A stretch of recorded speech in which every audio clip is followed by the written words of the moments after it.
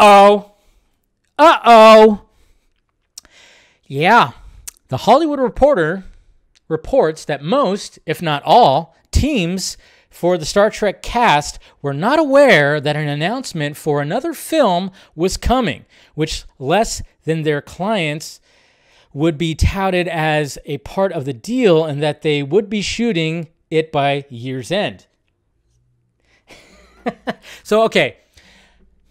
This is funny right here, guys. This is funny. You know why? This is how desperate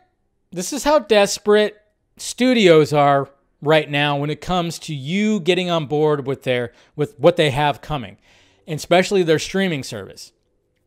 Remember when we went over this, I think, last week? It was one of the segments for Film Junkee Live, was me talking about all the Paramount Plus and all the stuff that they announced. And they, in fact, announced a Star Trek 4 with the returning cast, of course.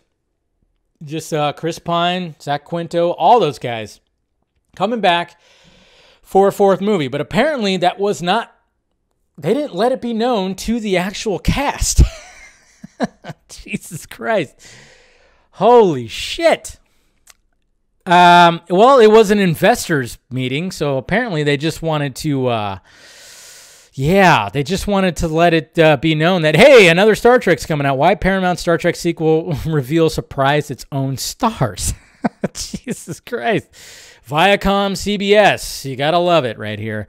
Proclamation came as a surprise, not just the observers who have been watching the movie studio haltingly try to revive Trek on the big screen for years, but the actors and their representatives as well. Sources tell Hollywood Reporter that most, if not all, teams for the franchise primary players, who include Chris Pine, Zachary Quinto, Simon Pegg, Carl Urban, Zoe Saldana, and John Cho, were not aware that an announcement for another film was coming, much less that their clients would be touted as part of the deal, and certainly not that their clients would be shooting a movie by year's end. Insiders say that Pine, who plays Captain Kirk, is the first to enter into early negotiations as he is the linchpin to the project.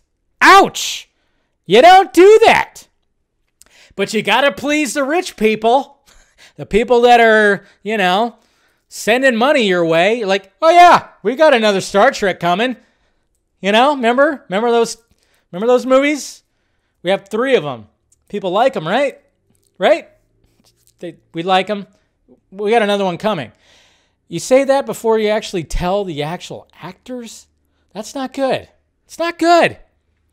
Hopefully though, negotiations go well and we get the entire cast back, because I think it's a great cast.